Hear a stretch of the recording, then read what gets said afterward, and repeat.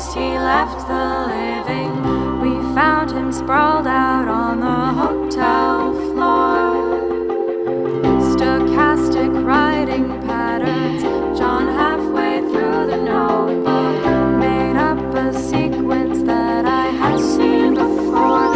It said we breathe in the static. Hello, this is Bill Wray. William Wray to my fine art friends. I was born in 1956. I grew up mostly in Southern California. Now I'm residing in Sierra Madre, doing an interview for William Moore.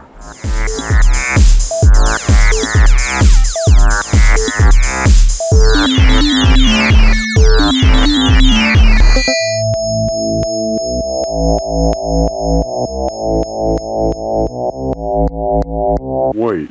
When I grew up, the artistic influences I had were on both sides from my parents. They're both artists, but they both were never fulfilled in doing their art. My mother was more the type who, she didn't produce her art anymore, but she would take me to art shows. So she was taking me to see modern art shows, like I went to see Ed Ruscha when I was like 12. My dreams when I grew up were, I didn't really have any in the traditional sense of like, I'm gonna be a fireman or a jet plane flyer or a artist. Finally, when we settled in Southern California, I always was doing drawing, but just never thought of it as being something that I would just do as for a living. And it wasn't until I was in high school and I had to get my first summer job when I was 15. I worked in a restaurant cutting pineapples into boats all day, and I realized that there was something more to life than this. I just thought, I guess I'll do this art thing because it's the only thing I seem good at. My first job as a professional artist was, there was this guy in Newport Beach who had this, he did industrial films, usually animated whenever he could. He hired an old Disney animator, and we put together this little crew, and sometimes we would work on his industrial films, and I learned how to in-between from an old Disney animator named George Gepper, who he was an animator on Bambi, and he used to do the maquettes for the animators to draw from of Goofy or whoever, or Mickey, in a statue form, and then they would use that for proportions and turn it around and look at it. But he was kind of a mentor, and he got me into animation. And he recommended me for a job, and I ended up working at Hanna-Barbera a couple years later, where I worked in the animation business. I found it completely unfulfilling. It was, when I started in the business is when it was completely dead. And I worked on, one of the first things I worked on was He-Man and the Masters of the Universe. The art direction level was horrible. All you did was trace model sheets. Everybody was an alcoholic. If you needed to find somebody at lunchtime, it would be at the Bucket across the street or whatever bar it would be.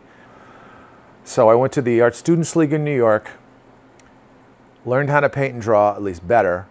One day I noticed this movement, the plein air movement, going outside and doing a painting of a mountain or whatever. And in that time, I started showing at small galleries and bigger galleries. I used to try to do timeless paintings of nature and leave out the telephone poles. The day I started putting in the telephone poles and went to this urban style years ago, that's where I realized that was my truth. Along the way, I've done different things, like more recently I've done these down and out superhero paintings of like Superman waiting for the bus, or the Hulk changing a tire, whatever it might be. That is something that resonated from my comic book years, along with living in Hollywood for many years and seeing the guys in the costumes playing superheroes and the sort of pathos that was involved with their sad lives. But I didn't want to do pop art like Andy Warhol did it, or whoever else used a comic book motif. It's kind of a metaphor for the failed American dream. I've come to realize that what I am is just an artist, and I do all these different subjects, and it's not the subject, it's just going to be what I kind of want to paint and want to explore. I'm now curating a show at the Q Art Salon in Santa Ana, We're having our opening on October 4th. When you see this, the opening will have already happened, but the show will probably still be up. And I think we're going to do a closing, so maybe you'll get to see this and see the closing of the show. My theory about abstract art has always been the best abstract art can be done by people who have an education in being able to draw, being able to paint in a classic, technically good way, and then abstracting from that point, or deconstructing is the better word, from that point till they reach a simplified abstraction. There's many ways to go about it, but if you can see a good abstract shape, I think that's, for me, that's abstraction that I like. Doesn't mean it's the end all, but it's what I prefer, that it's based on a really simple, strong shape, which is really the underneath of almost all good painting, in my opinion. It's design. How would you like to be remembered? I guess I just want to be remembered as a talented person who left something of value behind, something that people like and can value.